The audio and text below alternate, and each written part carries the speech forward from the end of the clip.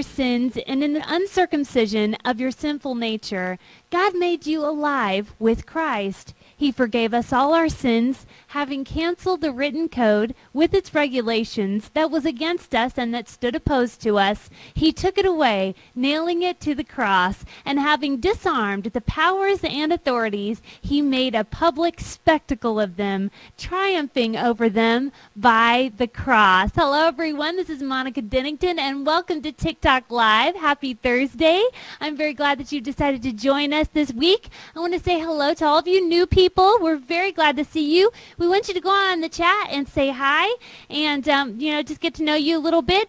Also, I want you guys to pull up your Twitters, pull up your Facebook accounts, or you can use that Facebook share on TikTok.tv because we're going to be typing out a little message and sending our synchronized tweet. If you guys don't know what that is, we just all send out a tweet at the same time to invite our friends to come and join us so that we can enjoy their company on Thursday nights for TikTok Live. So just type out a little message and let them know that you're here and that we're having a great time in the Word, and invite them to come and join us. And we'll do that synchronized tweet here in just a minute. I'll give you a chance to type that out while I do some announcements. We are going to be having some changes, as I told you last week. Some changes this next month, all very good, very exciting things. You know, we have talked to you about the ads. There are some ads on the broadcast that we don't appreciate because the content is not, wholesome. And we've been doing what we can, working with live stream to do what we can to influence the content of those. However, we are also going to be offering an ad-free broadcast of TikTok Live starting next Thursday, okay? So we are going to be going to a situation where you need to register, your email address. You're going to put that in and register, and it's free registration, okay? And that's going to enable you to come on and join in the chat next week. So whenever you see that, I know that's a new thing, but this is something that we're implementing in order to offer just a better environment all around for everyone. So I want to encourage you to go that direction and go ahead and register whenever you see that next week. And that is free registration. It is still a free broadcast. TikTok Live will always be a free broadcast, but it's going to enable us to just give you a better viewing experience, okay? So we want you guys to sign up for the TikTok TV Twitter, and also join us on Facebook, Monica Dennington on Facebook. And you will be kept up to date on all that stuff, and then you'll be able to know what to do whenever it's time to register for next week's broadcast. You'll get all that information in your feed, and you click through and do that, and then you'll be able to join us and chat as well. Okay, so we look forward to seeing how that goes next week. We're also going to be doing some simulcasting this month on Ustream. Really looking forward to that, and again, we'll keep you guys posted on that. Hopefully that will bring in, we know that will bring in some new viewers, but it will allow us to spread the gospel even further out there into cyberspace. So keep your eyes open for that. I also have a very important and exciting announcement, which I told you guys about last week, but I couldn't tell you what it was. Well, I do have a little more information for you about that this week, and that is the fact that we are going to be having a conference in Dallas, Texas on October 15th and 16th. That's right, a live, actual in-person conference. We're going to have worship. We're going to have Christian music artists, and I will be teaching the Word of God. So we want you guys to be the first to know. We are putting up the registration site this week, but we want to announce it to you so you guys can put it on your calendar and plan on coming to Dallas, Texas, so that I can finally meet you and see you in person, and so that you can come into fellowship, not just online, but actually in person with some of these people that you've gotten to know online, and other TikTok viewers that you don't know, as well as we have sites and communities all over the place, and it's going to be great to see some of those people coming together. I will tell you that one of the reasons we wanted to announce this to you all first is because of the fact that there is extremely limited seating. We know that there will be limited seating And we want you guys to go ahead and reserve your seats now before, the rush of feet that will be coming this way to come to this conference, obviously. But seriously, though, we don't know exactly how many, but we do know that it will be limited. So please take the opportunity when it comes across your Twitter feed, when it comes across your Facebook, you need to go there and register as soon as you can, okay, to reserve your seat. And I am really looking forward to that, you guys. We'll have more information coming to you in the weeks to come on that. So, okay, I think that's all that I have for announcements, and we're going to pray together, and then we're going to get to the teaching. Dear Lord Jesus, we come together. We come here to glorify you. We love you. We are in love with you. We are your bride, and we have one purpose in being here tonight, and that is to glorify you, to let you know that we are available for you to make us and mold us, to form us, Lord God, into what you want us to be, to make us holy as you are holy. So tonight, I pray for all the people that are listening, that you would give them eyes to see and ears to hear, that they would not be blinded by the enemy, that they would not stop up their ears if they hear something hard, but instead that you would give us courage as the body of Christ to hear the words that you speak to us, that show us the reality of our situation, and also to implement those things in our lives so that your power can be at work in our lives to free us from sin and to free the people around us from sin as well, Lord God, and to make us a powerful witness and a light in these dark times, Lord God. Fill us with your wisdom tonight, and just know that we love you, and just help us to love each other in the way that you love us. In Jesus' name we pray. Amen. Okay, tonight we are going to be talking about how to defeat Satan. The title tonight is Hit Me With Your Best Shot, right? That's what Jesus did whenever he died on the cross and he was raised from the dead. He took Satan's best shot.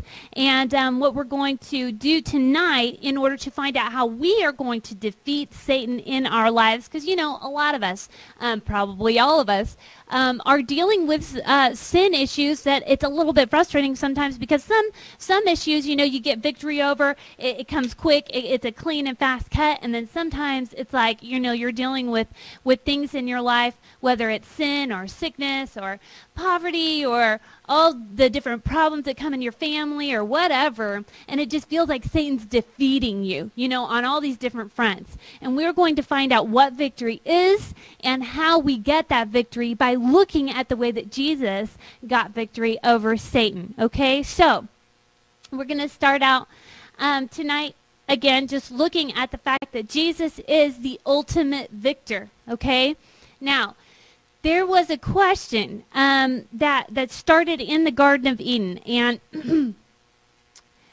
that question actually started before the Garden of Eden. It started whenever iniquity was found in Satan, and when iniquity was found in Satan, Satan was an archangel, and he was a cherubim. He was beautiful. God made him beautiful. He gave him great authority. So he was created by God and loved by God, and had a special place in God's kingdom. So it was a big deal when he decided to turn against God. That's betrayal. It's a horrible thing. But it was insidious, and it was insidious enough that whatever this iniquity, this strange thing that was found in him, this rebellion that had never, been an issue in God's kingdom that we know of before, it was so insidious and such a strong weapon that it brought down a third of the angels, okay? Satan not only rebelled against God himself and said, I will ascend to the heights, I will take God's throne. He didn't stop there. But what we're going to find out tonight is that the nature of this iniquity or sin that was found in Satan, the nature of it is that it's infectious. And we see that in the fact that this iniquity was spread in heaven, and there was a great war in heaven, and a third of the angels were cast down. They rebelled against God, and those who stayed with God cast them down to the earth. And they were, they don't have as much power, obviously, but the tragedy is, and this is what we got to understand, you guys, The tragedy is that God loves all of his creation, okay? And that's the insidious thing about sin, is that it works its way into God's family, into your family, into the households and the kingdoms that we love. It works its way into those places, and it corrupts them from the inside out. It divides one member from another, so that it tears the household apart. It tears the kingdom apart, limb from limb, sinew from sinew, and it causes rot and death and decay. That is the nature of sin and what it works in us, okay? And in anything, whether it's in angels or humans, that's the nature of sin. So it's an insidious foe, okay? And understand that there is actually a question in heaven, apparently, according to the scriptures, about whether or not this foe can be defeated. Now, that may seem kind of strange, because everybody knows that God's more powerful than anybody else, and that's true. God can smash anybody that he wants to smash. He is, more powerful than anyone. He can burn a city to the ground with one word. He can burn. It says that at some point he's going to roll up the sky like a scroll and burn the entire earth with fire and make everything new. So everybody knows that God can do anything that he wants to. But here's the deal: it's not God's will to smash and destroy everything that he's made, because he loves the people that he's made. Okay, so when Satan comes in and corrupts the people that God loves with sin, God's solution is not to smash them, okay? That's not a solution to God any more than it would be a solution to you to lose a member of your family to addiction or to, any other self-destructive thing. It's not acceptable to lose that person because they're irreplaceable. We're not just talking about, houses or cars or kingdoms. We're talking about family members, okay? People that are important to God, okay? So it's not a solution to just take by might and by power and just smash everything that's evil, okay? Because that evil has taken captive people that God loves. So I want to show you, we're going to start out, I was actually planning on starting somewhere else, but that's okay. We'll go here. We're going to start out by looking at a scripture in Ephesians about this question in the universe about, okay, how can we beat this thing, this sin, this weird thing that was found in Satan, even though God is more powerful? What difference does it make if Satan can come in and just corrupt everything? Okay, and to show you how infectious this is, we're going to go to Genesis here in just a second and see how this whole thing started in humankind. It started with one little morsel of gossip. That is how the fall of man happened. One little conversation that Satan had with a human being that planted doubt in their heart about God. That's how insidious it is. And I want to read to you Ephesians 3:10 through 11. It tells us God's purpose in the church here, okay? And it says his intent, or God's intent, was that now, through the church, the manifold wisdom of God should be made known to the rulers and authorities in the heavenly realms, according to his eternal purpose, which he accomplished in Christ Jesus our Lord. Okay, so what he is doing here on this planet, in the human beings that, you're a human being and all the people that you know, we have a destiny that is far beyond the scope of what we see in our individual lives. Okay, God has a purpose through his people, which is the church. And his purpose is that he is going to show his manifold wisdom and make it known to the rulers and authorities in the heavenly realms. Okay, think about it. Why would it be necessary for God to make his wisdom known to the rulers and authorities in the heavenly realms? Yeah, there are other players here, you guys. It's not just us, okay? Everybody's standing around and watching this epic story that is being played out for them, that God is playing out for them on planet Earth to show them something, that his manifold wisdom reigns. If you look at what has happened, you guys, you can understand why there's a question as to whether or not this wisdom is going to be strong enough to defeat the enemies of God, okay? Everybody knows God's stronger, but the question is, how can we not lose the things that God cares about in the process, right? Let me show you what happened in the garden. Let's just read real quick about that conversation, that insidious conversation that Satan had with Eve, okay? Satan came in the form of the serpent, and it said, now the serpent was more crafty than any of the wild animals the Lord God had made. He said to the woman, did God really say you must not eat from any tree in the garden? The woman said to the serpent, we may eat fruit from the trees in the garden, but God did say you must not eat fruit from the tree that is in the middle of the garden, and you must not touch it, or you will die. You will not surely die, the serpent said to the woman, for God knows that when you eat of it, your eyes will be opened, and you will be like God, knowing good and evil. When the woman saw the fruit of the tree was good for food and pleasing to the eye, and also desirable for gaining wisdom, she took some and ate it. She also gave some to her husband who was with her, and he ate it. Then the eyes of both of them were opened, and they realized that they were naked. So they sewed fig leaves together and made coverings for themselves. Then the man and his wife heard the sound of the Lord God as he was walking in the garden in the cool of the day, and they hid from the Lord God among the trees of the garden. But the Lord God called to the man, where are you? He answered, I heard you in the garden, and I was afraid because I was naked, so I hid. And he said, who told you that you were naked? Have you eaten from the tree that I commanded you not to eat from? So most of us know the rest of the story. If you don't, you can read it in Genesis chapter 3. But God goes on to tell them what the consequences of their sin is going to be. And one of those consequences was that they were cast away from God's presence. You know, they were cast out of the Garden of Eden. They couldn't be in his holy presence because they were sinful. Now, God did make provision to cover their sin, to cover their sinfulness by providing them with clothes of animal skins. Okay, so he had to kill an animal in order to do that. But still, they were cut off from God's presence. And that is what is known as the fall of man. Now, I want you to notice what started this whole thing, okay? It wasn't a sword. It wasn't, a great revolution, right? It was one little insidious conversation, just a few lies that Satan planted in a human heart about God. Okay, now this is what we call gossip, okay? When you talk bad about somebody, this applies to people. It applies to God. You know, whoever you're gossiping about.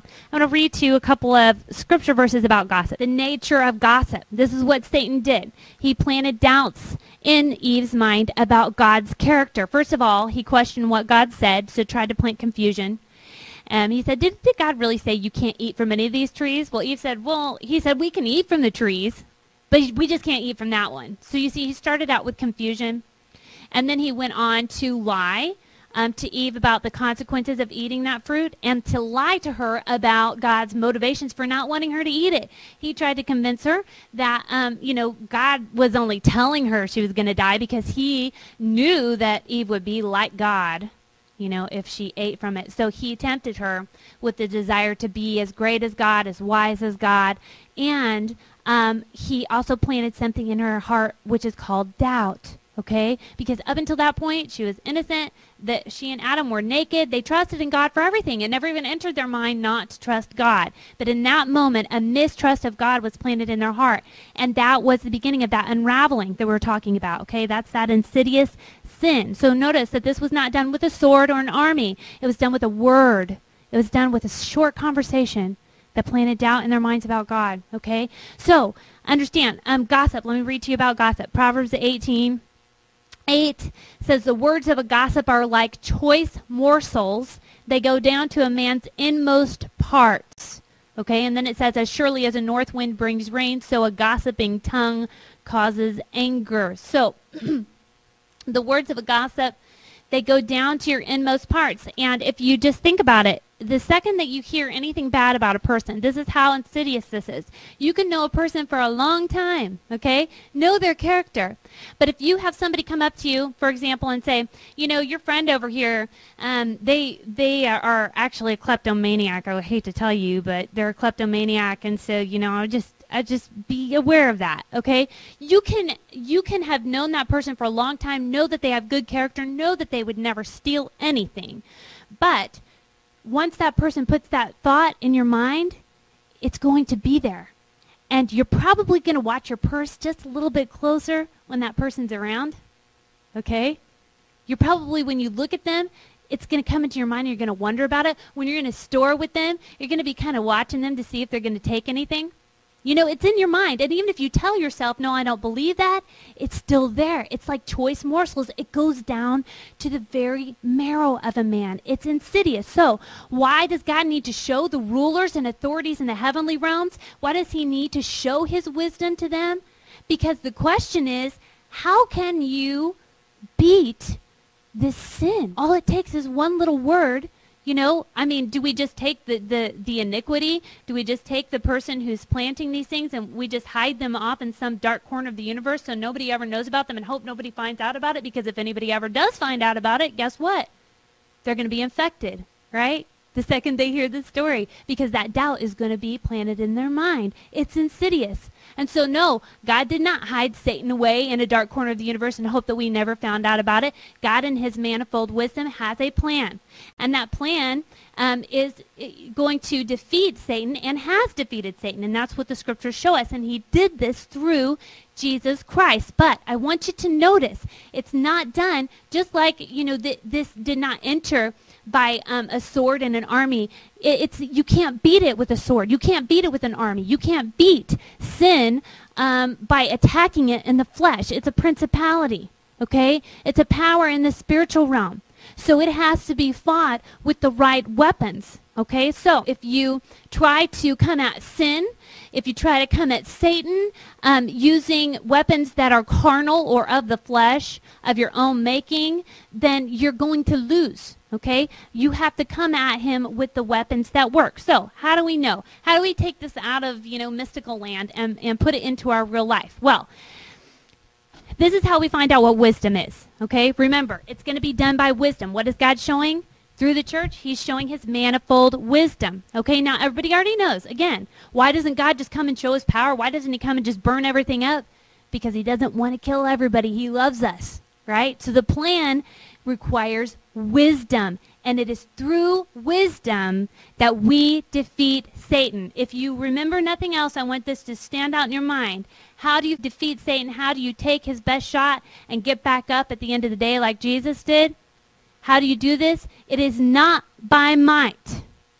It is not by power, but it is by my Spirit, says the Lord. God says he chooses the weak things of the world to shame the strong and the foolish things of the world to shame the wise. So it's not going to be through human power. It's not going to be through your understanding and your worldly wisdom, but it's going to be through the Spirit of God, which God calls the Spirit of wisdom. That's the Holy Spirit. Okay? And that wisdom is given to us by Jesus. All right? I'm going to read to you about that wisdom. The spirit of wisdom is given to us by Jesus. Ephesians 1:17 says, I keep asking that the God of our Lord Jesus Christ, the glorious Father, may give you the spirit of wisdom and revelation so that you may know him better.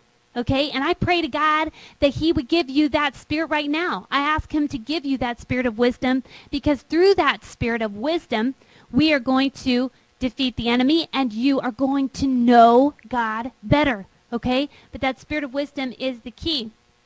And the spirit of wisdom teaches you the very first step of defeating Satan, and that is the beginning of wisdom is the fear of the Lord. Okay? Now, let's look at how Satan takes you captive, and then we're going to look at how Jesus beat him. Okay? Satan is a deceiver. So you got to realize that the only way you're going to see clearly is if you look to God's wisdom and God's word to tell you what reality is, okay? If you look with your human eyes, you know, you can only see what you can see, and you can't see the spiritual realm. So unless you listen to someone who knows what's going on in reality, in eternity, in the spiritual realm, then you're not going to know. You're blind to that, okay? So you have to humble yourself to the spirit of wisdom. You have to humble yourself to God's written word, and you have to trust that this is true over what you understand or what you see. Let's look at how Satan takes you captive, okay?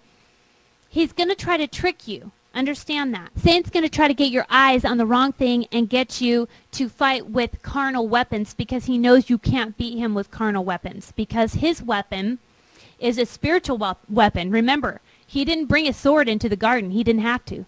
Just a few words, right? So as long as he's got you beaten at the air over here, you're not going to see him sneaking up behind you with his real weapon, which is an infection called sin, okay? He wants to keep you distracted, and he doesn't want you to know what it really is, what the real power of God is to defeat him. He wants to keep your eyes off of that, okay? And whenever you start to discover that in Scripture, you can guarantee that your flesh is going to kick and scream, okay?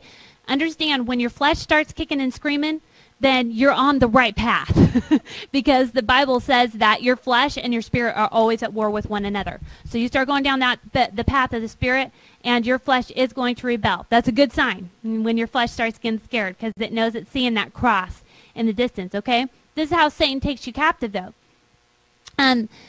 It says in 2 Timothy 2:24 through 26. No, not that one. Romans 6:16. Says, don't you know that when you offer yourselves to someone to obey him as slaves, you are slaves to the one whom you obey, whether you are slaves to sin, which leads to death, or to obedience, which leads to righteousness. So you've got on one hand sin, and on the other hand obedience. Okay? So understand, disobedience or obedience. Disobedience is sin. Okay? So whoever you choose to obey, that's going to be your master. So understand, if you choose to disobey God, you may not think you're a Satanist, but you are following Satan. You may think that you're your own God and you're your own master, but the truth is, Jesus said you can only serve one master. You can't serve two masters, okay? You're going to serve one or the other. You were made to serve a master. God created you that way. And whoever you actually obey, that is really your master. That's why Jesus said there are going to be a lot of people on Judgment Day that say, Lord, Lord, didn't I do great things in your name? And he's going to say, I didn't know you. Get away from me. Only those who do the will of my Father belong to me. Okay, so it is important who you obey because that person is your master. So how does Satan take you captive? How does he make you his slave? He gets you to disobey God. Okay, because when you're in disobedience to God, you are in obedience to Satan. Because what Satan is telling you to do is rebel against God. That's what he did in the garden. That is his power. If he can get you to mistrust God, okay, and he can get you to listen to his threats, then you are going to obey him as a master, and he's going to have his way in your life. And the amazing thing about it is that all the things that he threatens you with in order to get you to obey him, or all the things that he tempts you with, they're all lies, okay? And that's what we're going to see. He uses manipulation in order to get you to disobey God, just like he did with Eve. You know what he told Eve? He's like, did God really say you can't eat from any of these trees? God never said that. God gave her every good thing. He didn't deny her anything good. But Satan tried to make it sound like God was denying her something good. Well, Eve knew better than that. She said, no, we can, but we just can't eat from that one. And then he starts whittling away at her trust in God by saying that God was trying to keep something good from her. Well, God knows that you'll be just like him, you know, if you eat that. So you're not going to die if you eat it. So he lied to her about what the consequences of eating the fruit was of disobedience to God. He told her she's not going to die when God told her that she would die. And then he told her that God's character wasn't good and she couldn't trust him. So what was the result? Eve, because of her desire for wisdom, because the fruit looked good, right? And because that doubt or fear that she couldn't trust in God to get her what she wanted, to get her what was good, that fear that God was going to keep something from her, right? Because of that, she turned to looking to herself and what she could do, which is reach out. That's iniquity. I'm going to reach out and do what God doesn't want me to do. Out of my own power, I can do that. I choose to do that. And in getting her to do that, he was able to accomplish his will in her, which all the time was to kill her, to kill the whole human race. That was his plan, okay? It was insidious. His will for her was that she should die. That was what Satan wanted to accomplish in her life and what he wants to accomplish in your life. That's his plan. So anytime he threatens you, anytime he tries to manipulate you, it's not for the reasons that he says it is, okay? It's because he wants to kill you. Now, what are the threats that Satan uses to keep you in his control? Let's not say Satan, let's say sin, because most of us don't see ourselves as somebody that's being puppeted by Satan, okay? But the truth is, if you are obedient to sin, then you are being used by Satan. Let me read you the scripture, 2 Timothy 2:24 through 26. This is an instruction to Timothy. It says, "And the Lord's servant must not quarrel. Instead, he must be kind to everyone, able to teach, not resentful. Those who oppose him he must gently instruct in the hope that God will grant them repentance, leading them to a knowledge of the truth, and that they will come to their senses and escape from the trap of the devil, who has taken them captive to do his will." Why does it say that, the Lord's servant should not fight against this person? Because it's an understanding of what Satan's plan was all along. He took that person captive to do his will. How does he get us in that place, you guys? He gets us in that place by getting us to be disobedient to God's ways. And the justifications for that, the motivations for that he uses are fear and desire. Specifically, the fears and desires of the flesh. Temporary things, okay? He wants to get your eyes on what you want in this life, getting what you want in this life, and avoiding pain and avoiding death, which you can't do, okay? But he's going to tell you that if you don't do the things your sinful nature tells you to do, if you don't do things by the principles of this world, then you're going to be taken advantage of, then you're going to be hurt. Then all these bad things are going to happen to you. This is the threat that he puts forth, okay? And so we, because we're afraid of pain, because we're afraid of death, because we're afraid we're not going to get what we want, we do what our sinful nature demands, okay? But God has a way of setting us free from that. We're going to look at that, okay? Let's look at how Jesus overcame this insidious sin, okay? And understand that it says in 1 Corinthians 2:6 through 10, it talks about the wisdom of the cross. It says, "We do, however, speak a message of wisdom among the mature, but not the wisdom of this age or the rulers of this age who are coming to nothing. No, we speak of God's secret wisdom, a wisdom that's been hidden and that God destined for our glory before time began. None of the rulers of this age understood it, for if they had, they would not have crucified the Lord of glory. However, as it is written, no eye has seen, no ear has heard, no mind has conceived what God has prepared for those who love him." What I want you guys to see here is that there is a secret wisdom. Remember, that's what God is using us to show, using the church to show the powers and authorities. There's a secret wisdom that will defeat the enemy. And if the enemy understood that wisdom, they would not have crucified Jesus. Okay, I want you to remember that. Then we have the scripture that I read to you at the beginning that tells us that having disarmed the powers and authorities, Jesus made a public spectacle of them, triumphing over them. He disarmed Satan.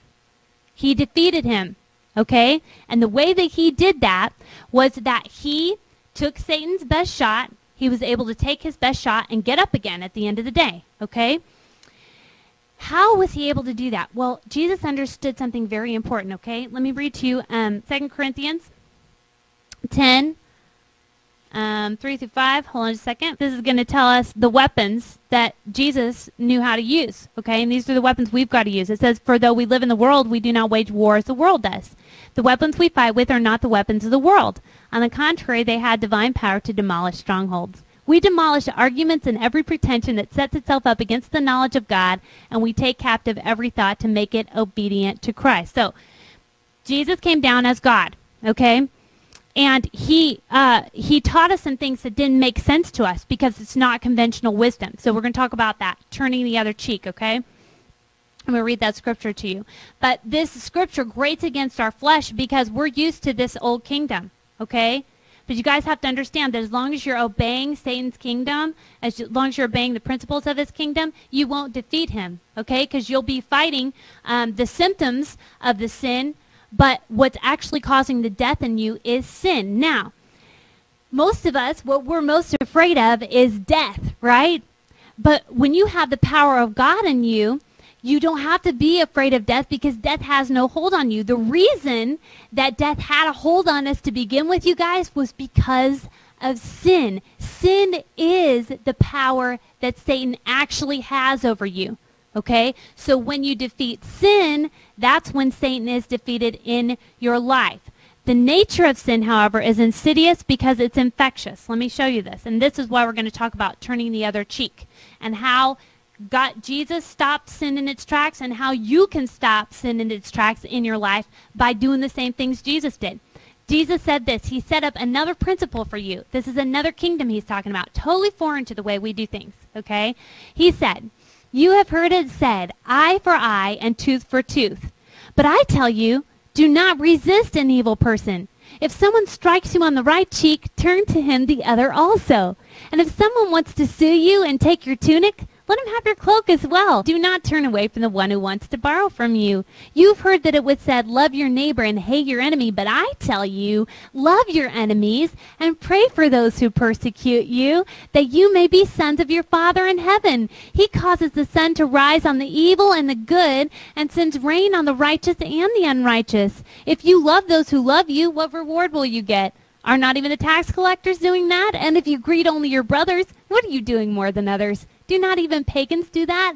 Be perfect, therefore, as your heavenly Father is perfect." So here, Jesus tells us to do something that's like totally actually really scary to us, right? If somebody hits you, then you turn the other cheek, okay? But this is a principle of the wisdom of God, okay? And Jesus showed us that. The Bible says that Jesus was made the wisdom of God for us. That means he was an example. He walked it out for us, okay? He shows an example of how to do it by how he lived his life and by how he died on the cross and by how he was raised again, okay? Jesus did not repay evil for evil. When he was on the cross, they were jeering at him. They were making fun of him. They were saying, hey, if you're really from God, shouldn't God come down and rescue you? You know? The truth of the matter was, the Bible says that Jesus could have called down legions of angels to rescue him at any time. But he chose not to. And not only that, he said, Father, please forgive these people because they don't know what they're doing. Okay, now, most of us, if somebody were to do to us what they did to Jesus, we would want to do what? What do you want to do? Somebody spits in your face. What do you want to do? You don't want to turn the other cheek. You want to retaliate. And why do you want to react that way? Because you have this threat hanging over here from this evil king who rules over you through the power of your sinful nature, telling you that if you don't stand up for yourself, then you're going to be taken advantage of. If you don't stand up for yourself, you're going to experience pain. If you don't stand up for yourself, you're not going to get the things you want in this life. If you don't stand up for yourself, you're going to end up taken advantage of to the point where you die. You don't protect yourself, if you don't look out for number one, nobody's going to do it for you. You see, these are the lies that Satan tells us. But this is the insidious nature of it, you guys. Understand that Satan wants you to lash out at those other people. He wants you to have the attitude of just smashing everything that's evil, smashing everything that hurts you, unlike God. Because he knows that if he can drive a wedge between you and your brother, then he has created a division in God's kingdom, and that God's kingdom cannot stand. That's what he thinks. But you see, he didn't have the secret wisdom of God that God has given to us as to how to overcome him. You see, he gives us sight. Satan wants to keep our eyes on these carnal things. These are the bad things that are going to happen to you if you don't take care of yourself, right? He's got this threat hanging over our heads. But what God shows us is that we don't have to be afraid of the temporary things, but we can have an eternal perspective. And that's why he tells us to take up our cross and follow Jesus. That's the wisdom of the cross. I'm going to read to you about the wisdom of the cross, because this is how we overcome that fear. Now, understand that fear is what keeps us doing the things that hurt us and hurt each other. The works of the flesh, okay, are the works of the sinful nature. You guys need to memorize this in Galatians chapter 5, 5:19 through 21. But it says it's sexual immorality, impurity and debauchery, idolatry and witchcraft, hatred, discord, jealousy, fits of rage, selfish ambition, dissensions, factions, and envy, drunkenness, orgies, and the like. I warn you, as I did before, that those who live like this will not inherit the kingdom of God. Okay. That is what is produced in you when somebody sins against you. Have you noticed that? It's infectious, okay? That's the insidious nature. Satan plants a little bit of gossip. He plants a little fear in someone's heart, but it doesn't just stop with that person, right?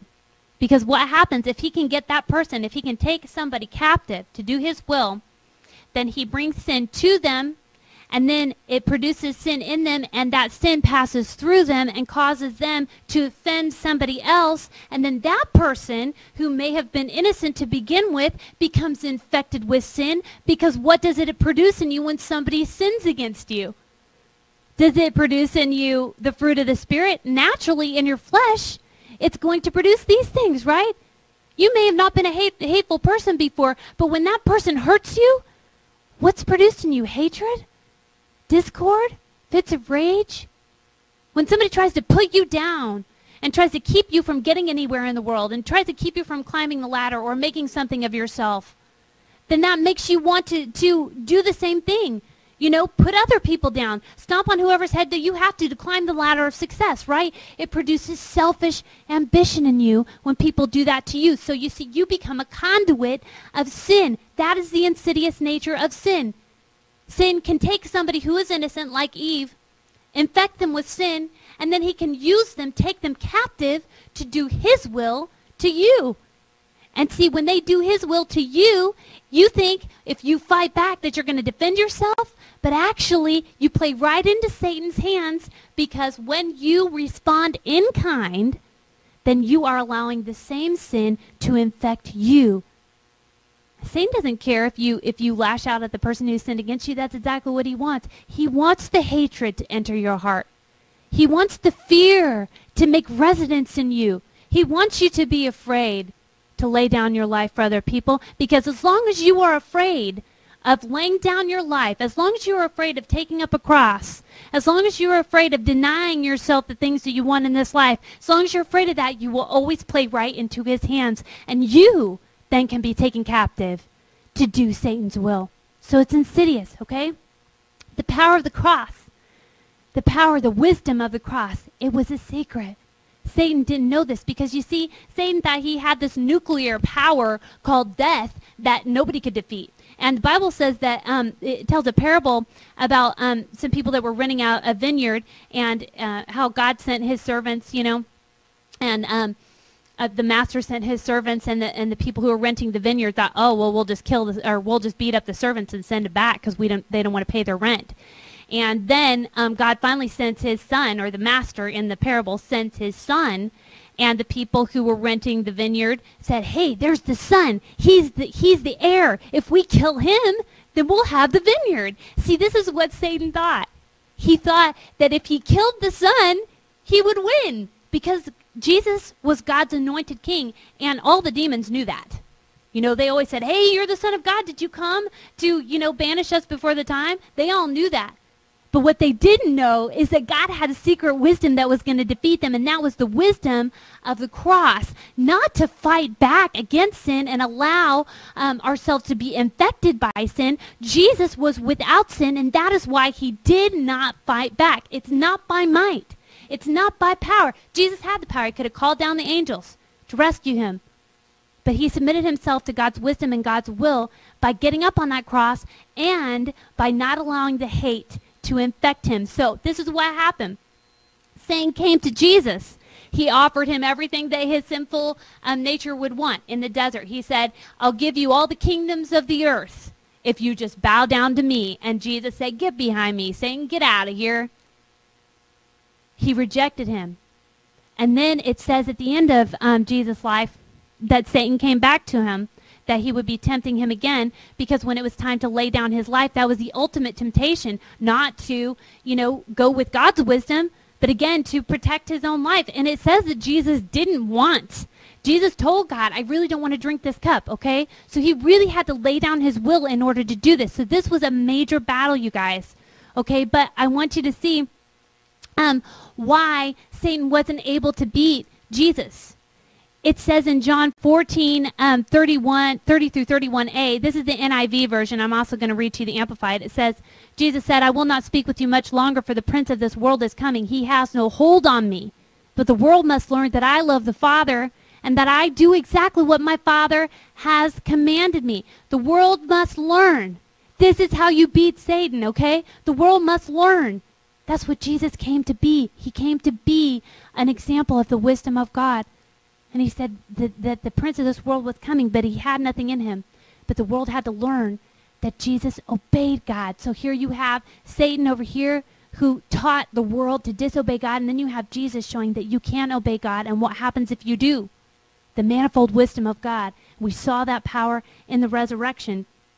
The Amplified Version says, I will not talk with you much more, for the prince, evil genius, ruler of this world is coming, and he has no claim on me. He has nothing in common with me. There's nothing in me that belongs to him, and he has no power over me. Okay, Satan thought that he had some kind of power because at least he could kill the Son of God now that he came in the flesh. Woohoo!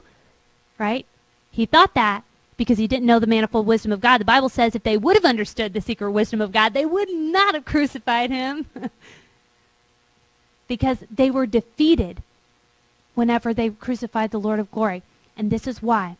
Satan never had any power, you guys, besides sin. And he does not, to this day, have any power besides sin. And in your life, if you trust in Jesus Christ to cleanse you of your sin, and he cleanses you by the power of his word, when you obey him, okay, then you become clean. You move into that holiness. And when you mess up, it tells us that Jesus took the punishment for us too. Okay?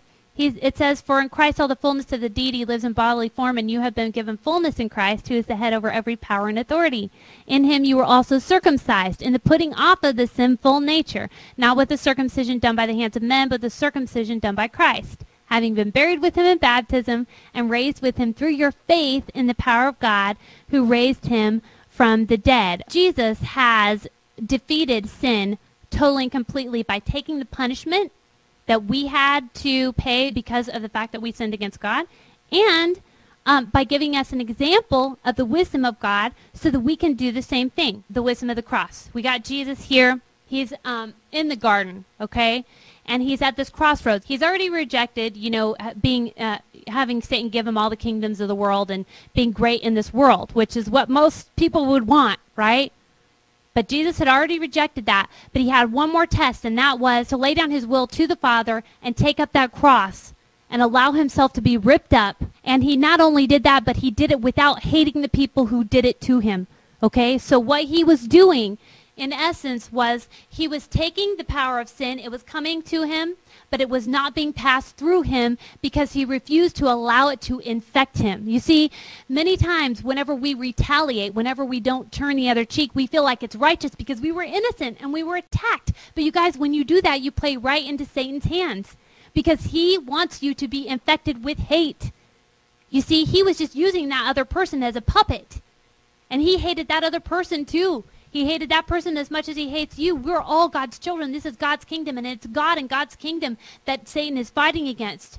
So as long as he can keep us slashing at one another, we're doing his will. We're doing Satan's will. We're dividing God's kingdom. We are destroying ourselves and our own families. But you see, when we look to the principality of the thing, then we realize that the way that we're going to beat him is by refusing to do what Satan wants us to do, which is to retaliate, which is to protect ourselves. That is the wisdom of the cross. Let me read it to you. 1 Corinthians 1:17-25. For Christ did not send me to baptize, but to preach the gospel, not with words of human wisdom, lest the cross of Christ be emptied of its power. For the message of the cross is foolishness to those who are perishing, but to those of us who are being saved, it is the power of God.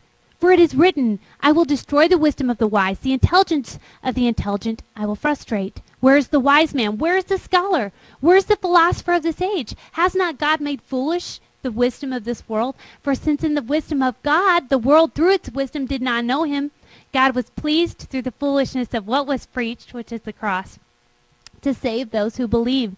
Jews demand miraculous signs and Greeks look for wisdom, but we preach Christ crucified, a stumbling block to Jews and foolishness to Gentiles. But to those whom God has called, both Jews and Greeks, Christ the power of God and the wisdom of God. For the foolishness of God is wiser than man's wisdom, and the weakness of God is stronger than man's strength. Okay, so whenever Satan came to Jesus this last time to tempt him, Jesus said that. He said, the prince of this world is coming to me, right? Right before he was crucified. So there was a battle here. There's a struggle here. One more time. But he said, but he finds nothing in me, or he has no hold on me. All right? What Jesus was saying here is that he was not infectable because he would not respond the way that Satan wanted him to respond. He would not allow hatred to enter into his heart, not only towards God, mistrust towards God, which Satan tries to do, right? But also towards the other human beings that he came to save. Love, at the end of the day, was what beat the power of sin. You see, the Bible says these three things remain: faith, hope, and love.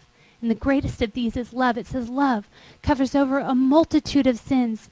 Okay? Faith is trusting in God instead of trusting in Satan. Okay? Turning the other cheek, that's a perfect example. Okay? What does Satan tell you? If somebody smacks you, if somebody beats you down, the Bible says that you should pray for that person, that you should love that person, that you should, even if they're in need, that you should take care of their needs. You know, if you see your enemy in need, that's what God says to do. And do you know why? Because that person is just a slave to sin, just like you were. And in the same way that you were taken captive to do Satan's will, so were they. Okay? So God's wisdom is not the wisdom of this world. But what is your reaction when somebody hits you like that? Your first reaction is not love that person.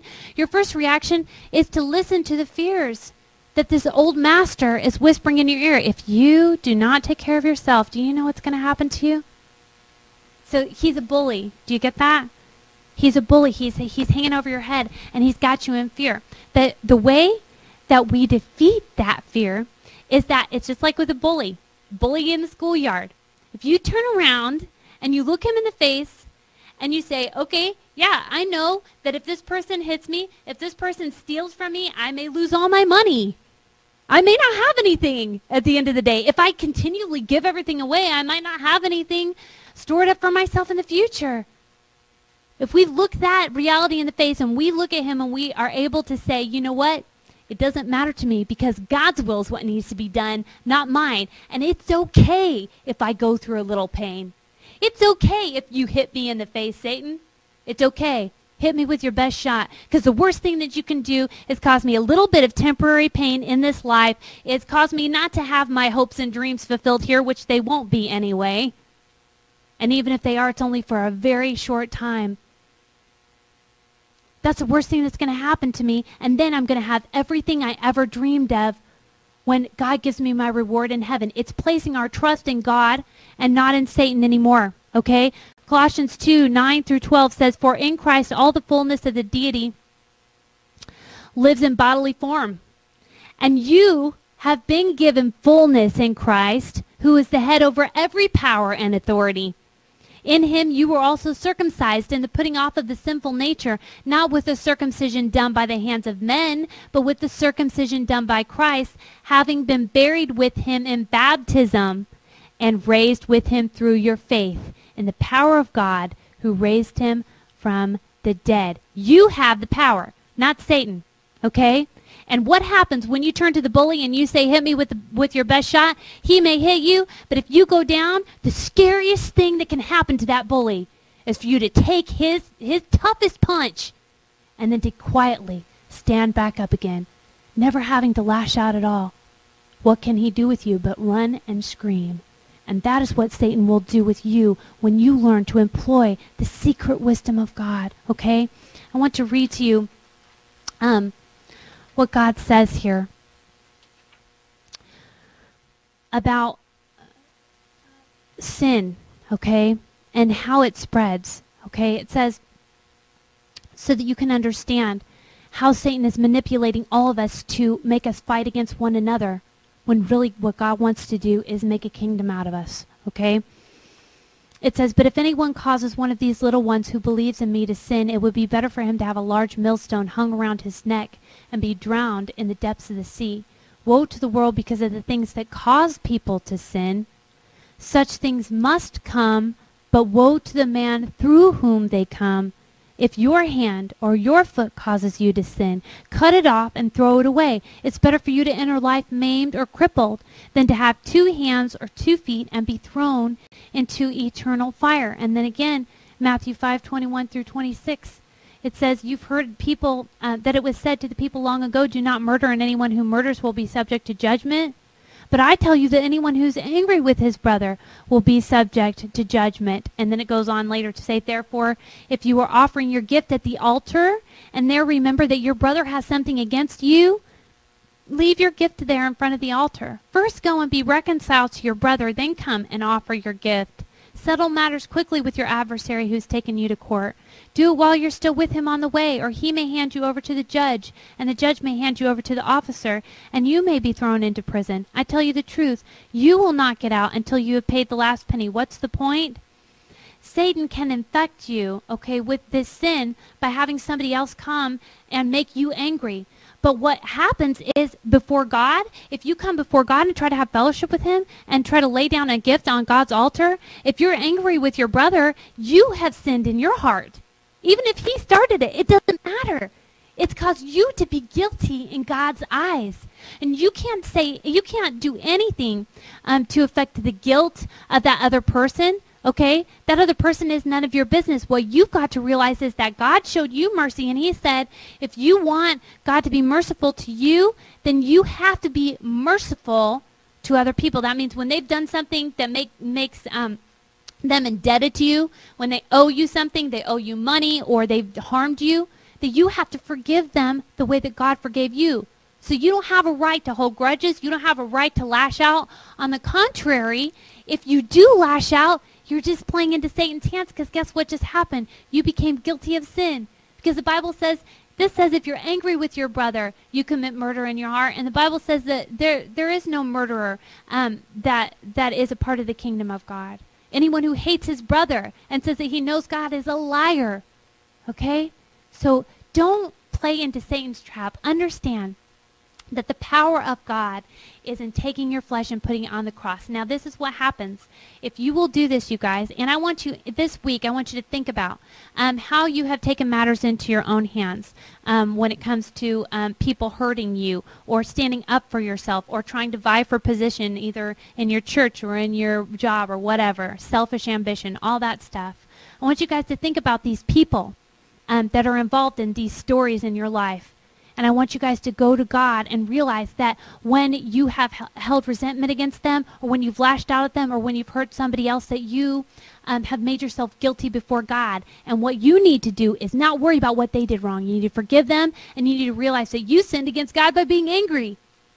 So you need to go and make it right with that person. Even if you just have to forgive them and they're not even sorry, just go and make it right with that person. Then your relationship with God will not be hindered. And then this is what happens. You are burying yourself with Christ. That's what that scripture just said. You are buried with Christ, because you're taking your sinful nature and everything that your sinful nature wants, and you're saying, I don't care. If you have to go through a little bit of pain, sorry, flesh, too bad. It's a cross. It's going to hurt. Okay? You are taking it and you're putting it on that cross. If you're not going to get what you want, flesh, in this life, that's okay. Because I am here to do the will of God and not to do my own will.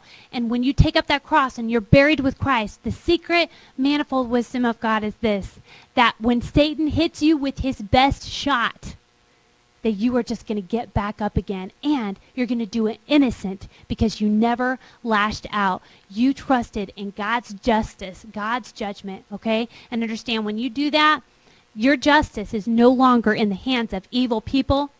Your justice is in the hands of Jesus Christ, and you know that he is going to work everything out for your glory, for the glory of God, and he's going to give you everything. He's going to give you justice at the end of the day, and the best thing he can give you, instead of a dead enemy at your feet, is a living brother or sister that has been transformed by the power of God that they have seen in your life through the love of Jesus Christ. So I encourage you guys to go to God, and if you guys have these situations in your life, I encourage you to write to me and tell me about it.